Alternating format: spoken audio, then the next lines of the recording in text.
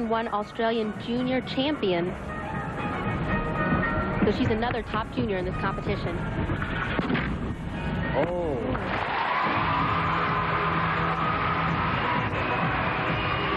Looks like she was a little deep on the board and she felt like she was off, so she played it safe and decided not to add a twist to that vault at all.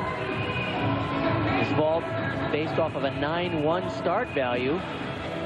The laid out Yurchenko, she went way onto this vaulting table, pretty far under the back of it. Let's take a look. A little deep on the board, and that definitely alters your hand placement on the horse.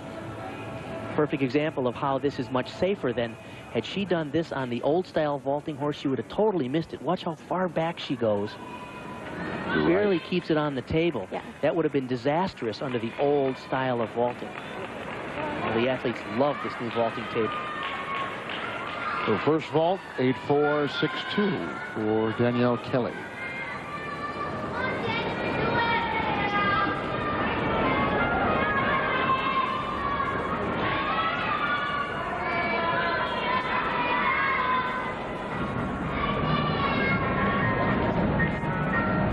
Here's another round-off entry vault that she's going to perform.